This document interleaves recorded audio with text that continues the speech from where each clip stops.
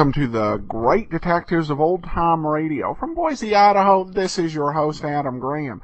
If you have a comment, feel free to email me, box13@greatdetectives.net. Be sure to cast your vote for the show on Podcast Alley, podcastalley.greatdetectives.net. And follow us over on Twitter at Radio Detectives. Well, before we do get started, I do want to remind you about Audible. You know, Audible brings you a great world of audio entertainment. It brings books to you when you don't have time to read.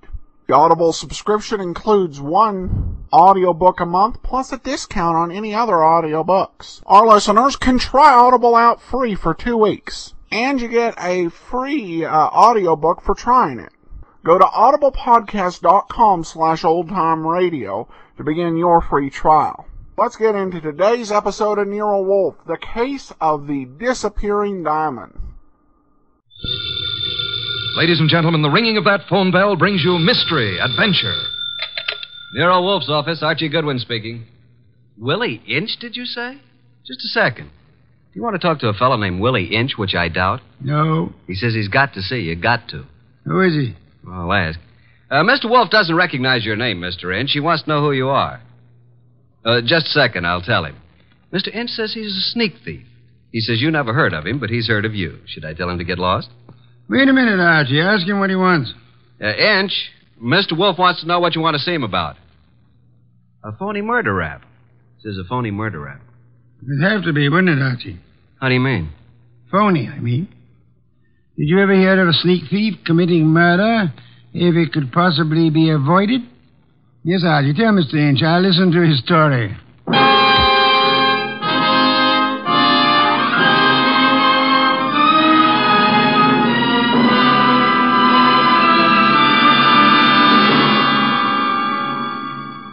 Ladies and gentlemen, it's that renowned genius who is the bulkiest, balkiest, most ponderous, and most brilliant detective in the world. Yes, none other than that chair-borne mass of unpredictable intellect, Nero Wolfe. Created by Rex Stout and brought to you in a new series of adventures over this NBC network in the person of Mr. Sidney Greenstreet.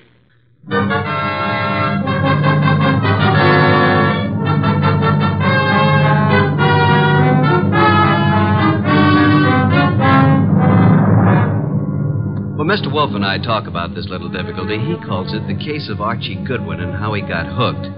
However, I call it the case of the disappearing diamonds. I prefer my title. He prefers his. Anyhow, it started with an improbable character named Willie Inch. That'll be our sneak thief, Archie. Let him in. Okay, boss. Okay? Inch? Yeah. Come in. In there. I'll follow you. Mr. Wolfe, this is your client. Mr. Inch? Yeah. Tall fellow. Must be over 6'6". Sit down. Where? Archie? Here, Mr. Inch. This ought to be comfortable. Well, Mr. Inch? Look, Mr. Wolfe, they're going to claim that I killed a woman I never even touched. And I'm going to fry for something I never even done. All right, Mr. Inch. How did you kill her? I didn't. I never killed nobody in my life. Mr. Inch, you say you're a thief. Can you prove it? I got a record. Why? I was wondering about that bulge in your pocket. Oh, here? It's a silver cigarette lighter, ain't it? I guess it sort of dropped into my pocket as I was going by.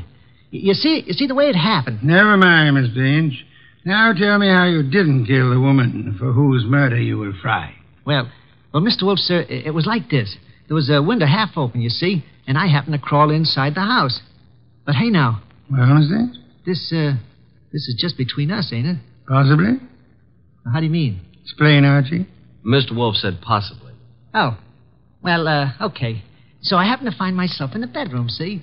So I happen to sort of roam around, and I hear there's like a party going on. You know, people and music. So I lock the door. So go on. Let him tell it his own way, Archie. Well, Mr. Inch? So that's the mistake I make. Mistake? Maybe I leave my fingerprints on the door. So? So later, a dame gets herself knocked off in the same room, and they look for fingerprints, and they find mine. I'm it. That's all. I got a record. So the chair. I see. Pitiful case, isn't it, Archie? Very, very mournful. Inch. Yes, sir? I presume you came away with some souvenirs? Oh, nothing. It wasn't worth the trouble. You know, just odds and ends, junk. Have you got the junk with you? Yeah. Let me see. Here. Cigarette case, platinum. Lighter, gold. Vanity case, gold. That's all? Positively. Junk, the man says. I promise nothing, Mr. Inch, but it might be better if you told the truth. Me? You. Oh, well, One square-cut emerald ring. I just happened to find it. Here's something more. A pewter ashtray. Look, the room is dark. I can't see. Piles of coats under beds and hats and handbags. I take what I find. Why didn't you turn on the lights? One of these big standing lamps. You know what I mean. Go on. I bump into it, and it scares the living... it scares me. So? I turn the switch. It don't work. Archie. That sounds like the law, boss. The law. Stay right where you are, Willie. May I suggest that there is a way to find out, Archie? Okay. We don't want any. Good morning, Goodwin. You remember me, your old friend, Inspector Kramer? 2 gentlemen with me are also with the department, Pearlie and Ostrakovich. May we come in? What do you want? We want a murderer, and we want some rocks worth $250,000. Does that answer your question? What makes you think you'll find all those goodies here? Come in, men. We know Willie Inch is here. Where is he? Now, just a second. We're coming with you, Goodwin. Okay, Inspector, come along. Well, Archie? The law. That's Willie Inch. Frisk him. No weapons? Okay, just put the cuffs on him. Inspector Kramer. Oh, yes. Hello, Wolf.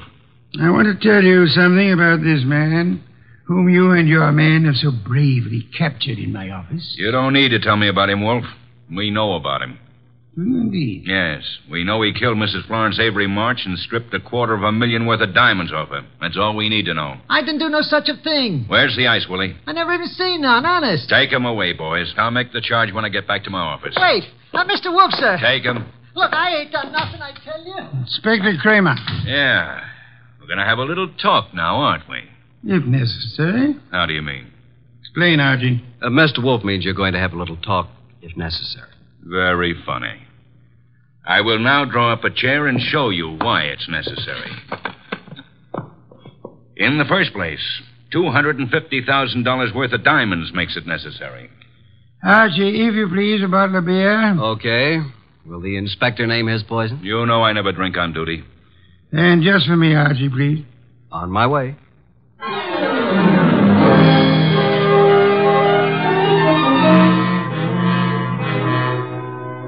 While I opened a bottle of imported beer, it occurred to me that I had something to be grateful for. At least I wasn't in Willie Inch's enormous shoes. And as I went back to the office, I had time to wonder why Mr. Wolfe would stick his fat neck out for a no-good like Willie. Thank you, Archie, and sit down, Archie. Inspector Kramer has a theory that may amuse you. Nero Wolfe's office. It's for you, Inspector. Hello, Kramer. Yeah? A gold cigarette holder? That's all? Okay. Inspector, do you realize that you have already taken a great deal of my time? Archie, Yes, Inspector? the great Mr. Wolfe just said I had a theory that might amuse you. Would you care to hear it? I can hardly wait. Okay. My theory is that both Wolfe and you are receivers of stolen property and possibly guilty of murder conspiracy. So far, you got me in stitches. Willie Inch, with a record as long as your arm, robs the home of Mrs. Florence Avery Marsh. He strangles her with a silk scarf, takes the diamond she's wearing, grabs everything else that's lying around, and then what? Is it a question? I'll tell you what. He will, too. Archie, listen. Then Inch brings the stuff here, the stuff that's piled on Wolfe's desk, and the diamonds. You want me to tell you where the diamonds are? They're in that safe right there. Inspector Kramer, I know nothing about the diamonds. They are not in the safe, and they are not in the house. Now, you can take my word for it, or you can get a search warrant and make a fool of yourself. I'm going to have lunch.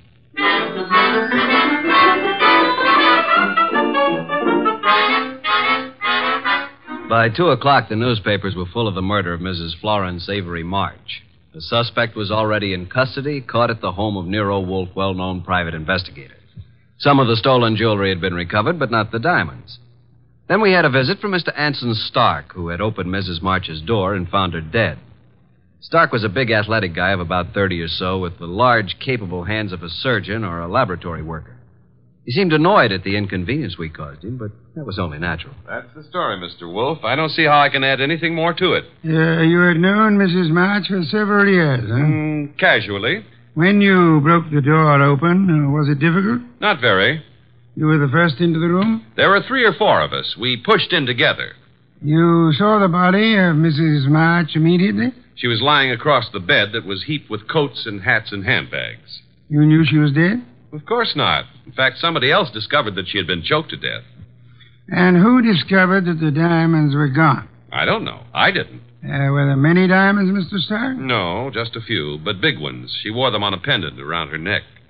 Mr. Stark, I want to thank you again for having been so patient. I have been patient, Mr. Wolfe. I have my own business to attend to. Which is? Oh, I have a small but hopeful enterprise. Electronics, tubes for radio and television, mostly experimental. Well, that reminds me, Mr. Stark. When you entered the bedroom, was the light on or off? Let me see. Of course, it was on. It must have been on. Why? Just curiosity, Mr. Stark. Oh? Anything more? That's all, except thank you for coming here. Archie, will you take Mr. Stark to the door?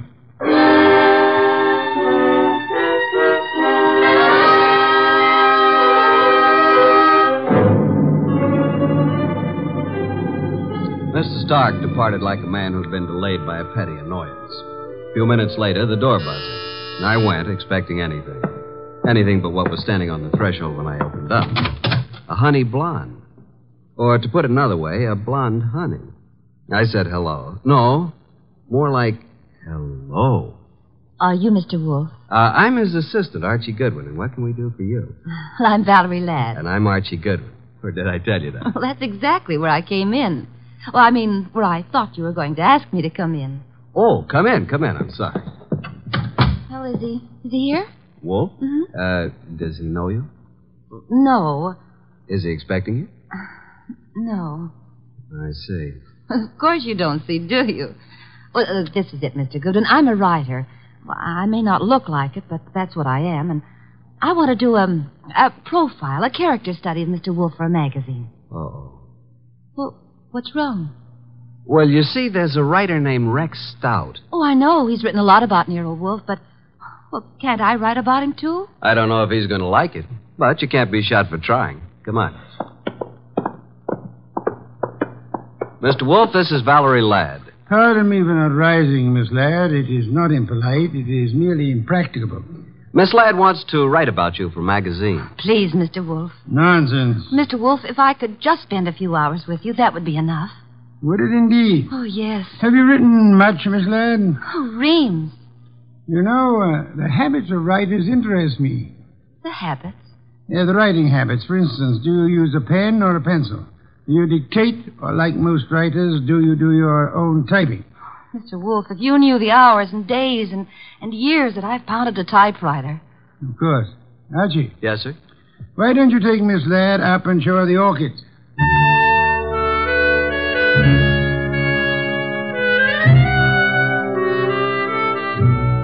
You never know about Nero Wolfe. At least I never do. This was something I would have bet against 1,000 to 1. Couldn't understand it. But I certainly couldn't complain. Archie, look at this one. Oh, did you ever see anything so gorgeous? Very pretty. They're all just beyond belief. Yeah? But you're not even looking at them, Archie. What? Oh! Archie, are you always like this? What do you mean like this? Well, so distant and preoccupied. Honey, you got me wrong. Completely. I was thinking. Oh. Yeah, about telephone numbers.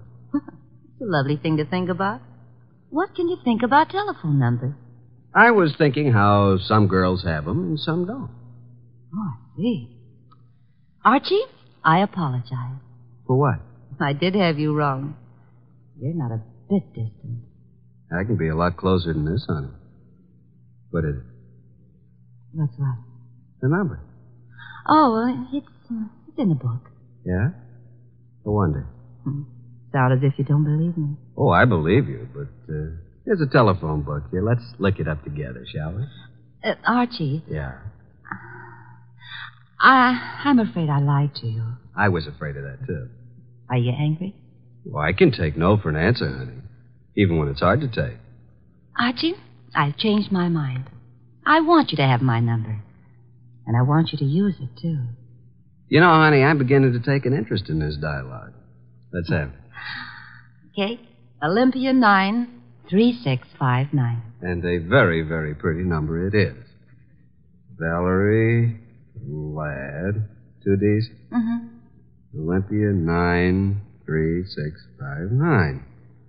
Honey blonde. Gorgeous. Oh. Spelled gorgeous. There.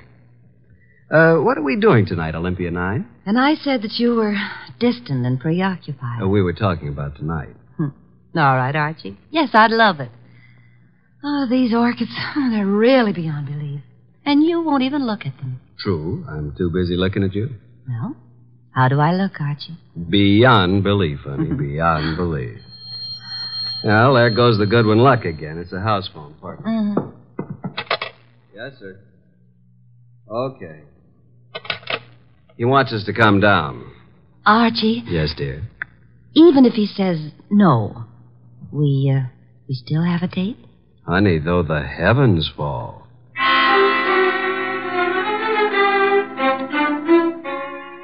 When we entered the office, Mr. Wolfe was frowning over a sheet of letter paper in his hand.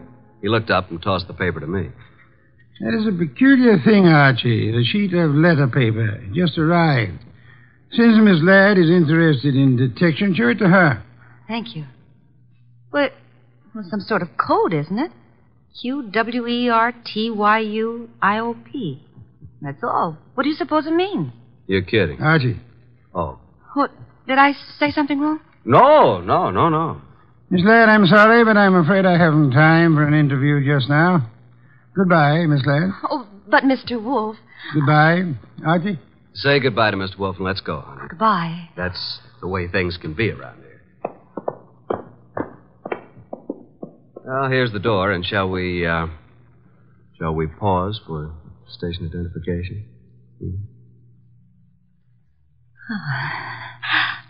I'll wipe it off, Archie. There. Thanks. Well, what happened, Archie? Yes, indeed. Yeah, Mr. Wolfe, I mean. Oh. Why did he suddenly want me to go? Well, I'll tell you, though I don't know whether I should. That code message he showed you? Yes. Quirt you up? You remember. Yeah, sure. Because I use a typewriter. From left to right, it's the first bank of letters on any typewriter. I see. It was a test. Ah. And you flunked it, baby. You're no writer. Archie, I can explain it. Sure. Tonight. Tonight, Archie.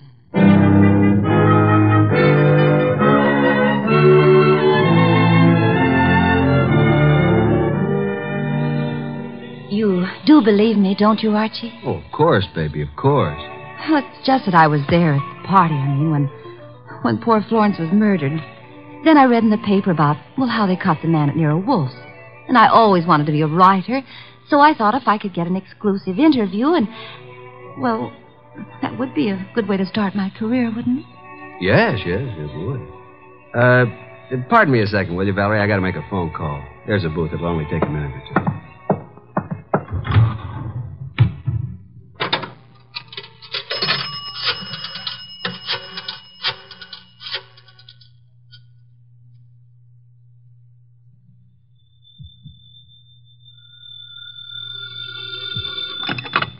Nero Wolfe speaking. Archie, I'm at the Riviera with Valerie Ladd.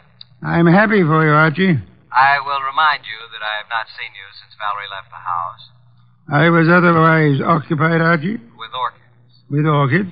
What do you want, Archie? Look, with that typewriter gag, you practically told me she was a phony, didn't you? Of course. Just for the record, how did you know? Have you looked at her fingernails? She never touched a typewriter in her life. I wanted to be sure. Okay, now do you want me to tell you something? You mean that your charming companion Valerie was at the party when Mrs. March was murdered? How did you know that? Simple, Archie. I got a list of the guests from Inspector Kramer. Among them was the name of Valerie Ladd. Simple? Ladd. Yeah, Yeah, sure. Okay, what am I supposed to do about it? Just hang on, Archie. Just hang on.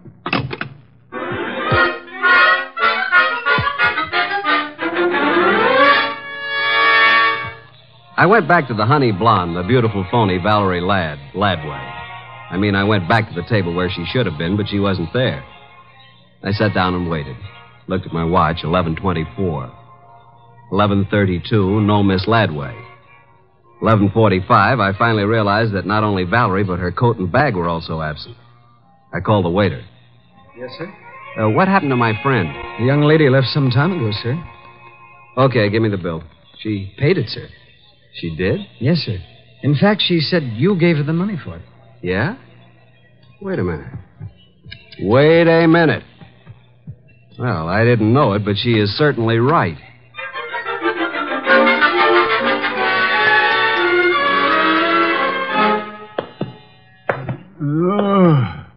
Oh, my. Well, Archie, this is most thoughtless of you. Sorry, I lost my keys. My money, too. Your keys, Archie? Yeah. Glad you were still up. You lost Miss Ladway, too? Definitely. I'm going to bed. Good night, Archie. You think it's funny, don't you? Yes, Archie. Yes, I do. Good night, Mr. Wolfe. Archie. Yeah? Before you retire, one thing. What? Open the safe, will you? And leave it open. Why? Because there's nothing in it of importance. And it's a valuable safe, and I don't want it damaged. Good night, Archie.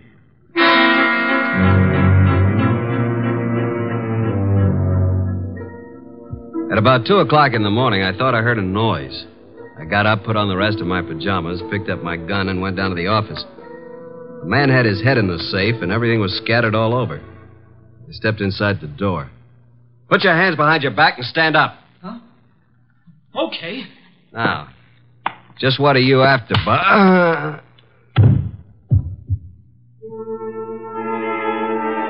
When I woke up, I was alone on the office floor. I did not feel good. The place looked as if a hurricane had struck it. Every file drawer had been empty. I felt a draft from somewhere. Got to my feet, trying not to joggle my head too much. There was the front door standing open. I closed it gently. Then very, very gently, I groped my way to the kitchen for ice, water, and towels. Archie. What? Oh, didn't you hear me scream? No. Is it bad? It's better. You're angry, aren't you? Nuts. What, Archie? I said nuts, Mr. Wolfe. Nuts. I'm sorry about what happened. Yeah, you expected it. But I didn't expect you to be caught by somebody behind you. You must have known there would have been two of them. Now, how would I know that? How? Think of Mr. Ladway's delicate hands. Do you believe she intended to open the safe herself? You think she stole my keys and so on? Well, let me tell you... Hey, wait. That guy was digging in the safe that... Then who hit me in the head? Gee, someday you'll be the death of me. In the morning, will you tell Inspector Kramer I'd like to see him here?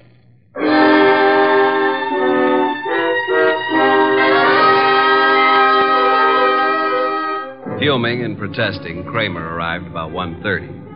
When I let him into the office, Mr. Wolfe was gazing thoughtfully at the ground floor plan of the house of the late Mrs. Florence Avery March. We'd gotten it from the original architects. Wolfe looked up and almost smiled. Thank you for coming to me, Inspector. You know how difficult it is for me to come to you. Okay, what's up? I take it you haven't found the diamonds. No, not yet. We'll break inch down, though. Don't think we won't. Oh, I'm sure. But this is what I want to ask you, and it's quite serious. Okay, all right, what? After the body was found, your men arrived at the house before anyone left. Right. And before anybody was allowed to go, every person was searched thoroughly. Nobody could have gotten a pin or a needle out of that place. I know something about police methods, and I believe you. Now, how thoroughly did you search the house itself? Wolf, look. We've got that floor plan you're studying now. There are no hidden closets. Every square inch of that house has been examined. The diamonds aren't there. Willie Inch killed the dame and snatched the diamonds. What he did with them, we'll find out. Possibly. Goodbye, Inspector. At approximately 3:15, the postman arrived with an envelope for me. The envelope contained my keys, the bill from the Riviera, and the money left after the check was paid. At approximately 5:07 p.m., I discovered that Wolfe had been using the telephone all by himself. He explained. He was going to have a party. He had invited all of the guests who were at Mrs. Florence Avery March's somewhat fatal party, including Anson Stark, Willie Inch, and Valerie. Nero Wolfe, the natural-born ham, he made an entrance that would have been worthy of Queen Victoria in her heavier days. He sat in his oversized throne behind his oversized desk and beamed at the peasants. Valerie moved toward me. I'm sorry, Archie, but you must know why I did it. Why? Well, you said I wasn't a writer. I wanted to prove that you weren't a detective. Did you take the stuff while we were dancing? I could have, couldn't I? You could have bumped me on the head last night, too, couldn't you? Oh, Archie. Let it go. It was humiliating, though. Ladies and gentlemen, I'm sure you realize the purpose of this party. We want to know who killed Mrs. March and what became of her diamonds. Mr. Inch. Yeah? When you visited the room where the body was found, the room was dark? The bulb was burned out. I tried to turn it on. There had been a body on the bed. Would you have seen it? Maybe. With all those coats, maybe not. Sure. Mr. Stark? Yes, I said the light was on. Perhaps I was wrong. What of it? You're engaged in the manufacture of tubes for radio and television, huh? I told you that. Inspector Kramer. Yeah, what? A light bulb was found in the wastebasket in the room where Mrs. March died. Yeah. Like you said, we tried the bulb in the socket and it worked. So what? One more question. Does anybody remember whether Mr. Stark was carrying a bundle or a package under his arm when he arrived at Mrs. March's party? Oh, I do, Mr. Wolfe. I think he had a box of flowers. That's true. I did bring flowers. No, Mr. Stark. That box contained 2 parts of a light bulb and some adhesive. During the party, you strangled Mrs. March, put the diamonds into the light bulb, assembled the thing, and screwed it into the lamp socket. Archie, stop him!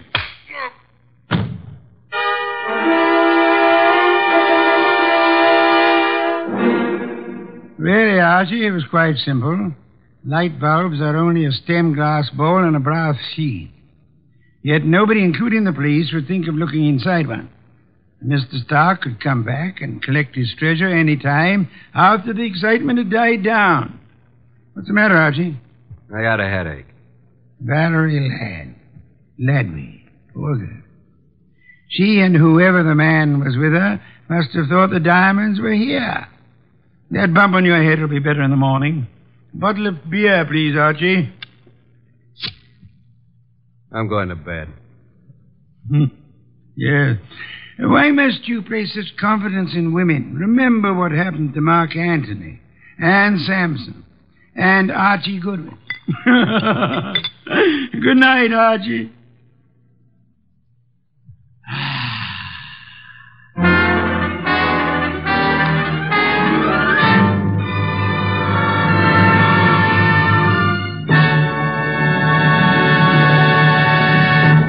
You have been listening to The New Adventures of Nero Wolfe, starring Sidney Greenstreet.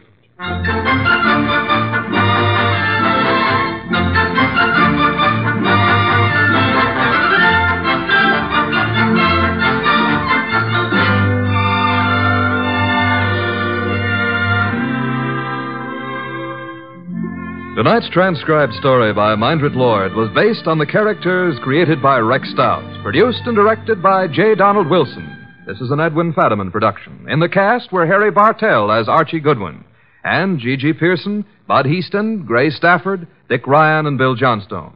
Next week at this same time, Nero Wolfe and Archie will bring you The Case of the Midnight Ride. Don Stanley speaking. 3 chimes mean good times on NBC.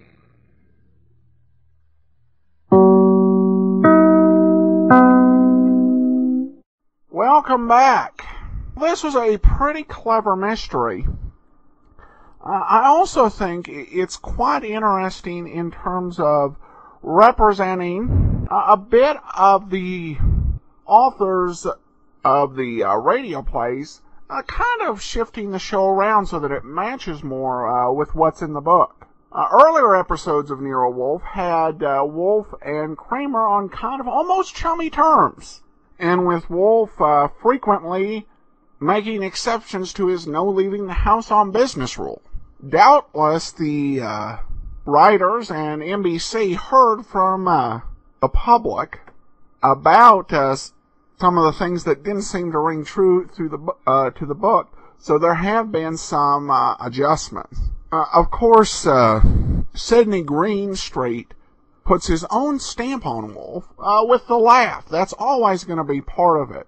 Wolfe never quite laughed as much in the books as Greenstreet does, but part of the reason people enjoy Greenstreet is this very distinctive laugh.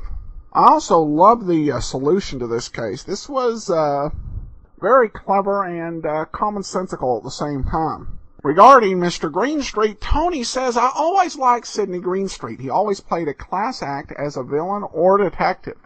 And usually was the villain. There's one film I'm aware of where he played a detective, but it really wasn't a mystery and his detective wasn't the main character. But Greenstreet played a lot of characters very similar to the fat man he played in The Maltese Falcon, and really left a big impression on the silver screen, particularly when you consider how old he was when he started in films at age 62, and continued to act on screen for about 8 years before he took on Nero Wolfe. He really defined the archetype of how you create a villain who is sophisticated, cultured, and yet still a very dangerous customer, and has been imitated countless times.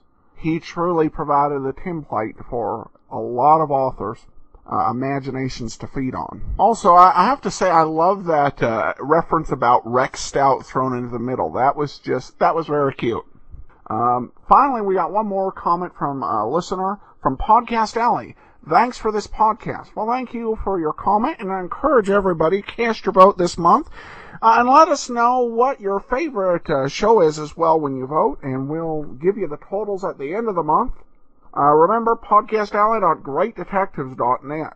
Well, that'll do us for now. We'll be back tomorrow with Let George Do It. In the meanwhile, send your comments to box13@greatdetectives.net. Follow us over on Twitter at Radio Detectives. And you can always give us a call, 208-991-4783. But from Boise, Idaho, this is your host, Adam Graham, signing off.